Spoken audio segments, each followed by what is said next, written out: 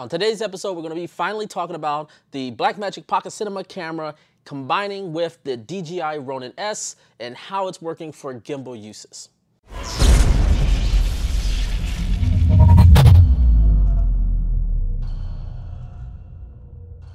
What is up, everybody? James Jackson here. I'm back again with another video.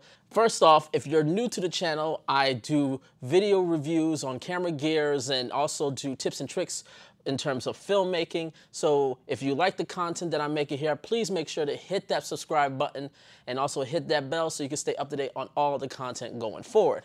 So I wanted to just briefly go into some of the things on why this video took longer than probably it should have. But first, as you can see right here, as I turn the gimbal, but as you can see, as I sit this right here, the camera is balanced. Right now it's just sort of leaning forward, but once I take this off, as you can see here, the camera is pretty balanced, and it took a while to just sort of get to this point to have the camera set up. One of the things that has made it difficult, there's been multiple things on why it's been so difficult for me, at least to sort of give a proper review or proper thoughts on, gimbal work with the Pocket Cinema camera, and that's simply because of two things. Mainly trying to figure out how to get the balance of the camera the way I would like it to work, and also some things I've had with the Ronin S itself. So let me just go into some of the problems and the main issues and why the Pocket Cinema camera may be sometimes difficult to balance. The main reason is probably one of the good features that a lot of people talk about is this screen right here. The screen is nice, big, and it's a great thing to have, especially when you're filming. The problem is that it shifts all the weight to the left side. Now, in most video cameras, most of the weight is typically on the right side because that is typically where the battery is, and the battery sort of adds weight to counter that out. Well, this is the complete opposite, and given the fact at how wide the pocket camera is, it also forces you to shift the whole thing to the left in order to actually fit on the gimbal. So what you will see right here right now is I have the extension plate that actually comes with the Ronin S. So you don't have to buy this extra. This comes complete with the Ronin S. But I need to set it on the side and then shift it as far as possible to the left in order to sort of get it onto the gimbal so it will fit. But because of that, it forces all the weight to the left side to the point where, as you can sort of see right here, it almost takes almost the entire arm to fix it.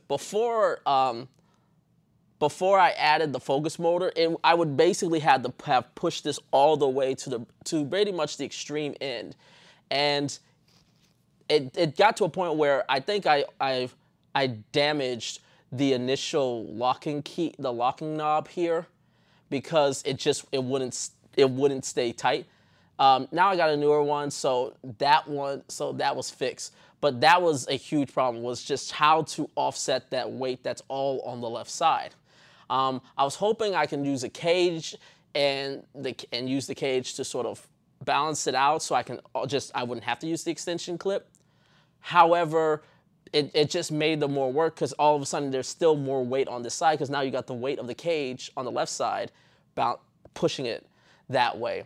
And then eventually, even when I got the focus motor right here, this was still it still wouldn't balance properly with it. But now I've made a few changes. The big difference is the focus motor. So I took the cage off, but the focus motor helps so much that it helps balance it out. So now I could put weight on this side. So now I can offset all the weight that is being put on this side of the camera. And it helps such a big deal. The other thing is I recently just acquired, as you'll see, let me flip it the other way. As you'll see here, I have acquired a new lens. This is the, for now I'll call it Meek, the Meek 25. Great lens. Video coming about this lens relatively soon, so keep an eye out for that. So, but I love it because it's lightweight, it's sharp, and it has cine gears, so I don't have to attach the gears, the gear tighters to like a still lens. These are proper cinema glass lenses, and it works perfectly with the focus motor. Just FYI, when you are getting the focus motor, one of the problems you may come across is that sometimes it will not calibrate. It will not fully calibrate. So what you may have to do is you'll have to recalibrate. So every time you turn the Ronin off, I would say just recalibrate the focus lens, the focus motor, so it can just go through its thing. It will, because all of a sudden, for some reason, the calibration just goes off, and it is kind of annoying that you have to do that every single time, but it works. So now, as I slowly, this is just how I set it because I prefer how I set it, but as you will see here, I can now pull focus. Now, I will say one thing. When you're pulling focus, the motor is really loud. Now, if you pull it slowly, it's fine. It's relatively quiet. But as you'll see here, let me see if I can get this mic closer.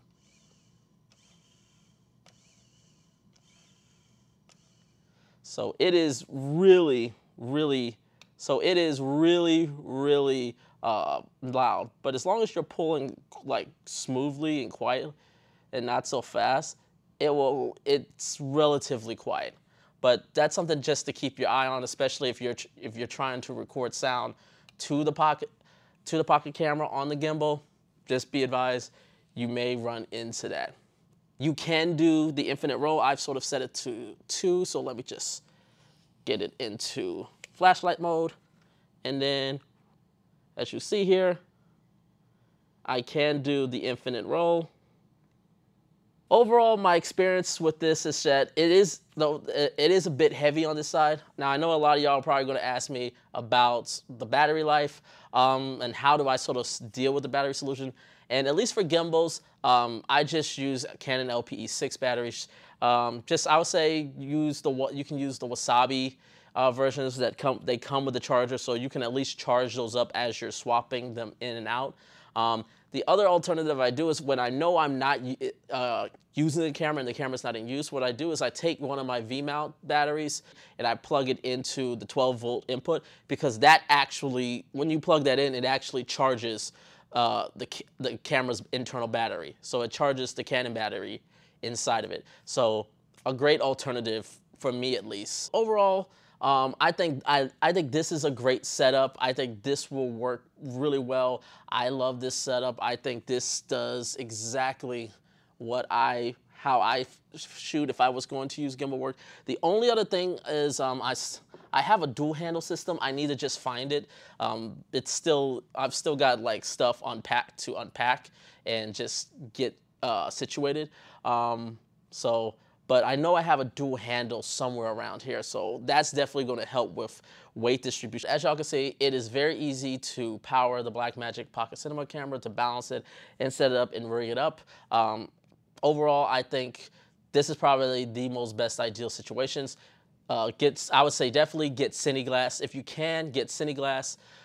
It'll just be much easier to pull the focus, and you can also just do it manually, and then you can add the focus motor, which will help balance the camera out. Yeah, that's about it. Hopefully you guys enjoyed this video. Make sure to leave a like, leave a comment below. Make sure to hit that subscribe button. And until next time, take care.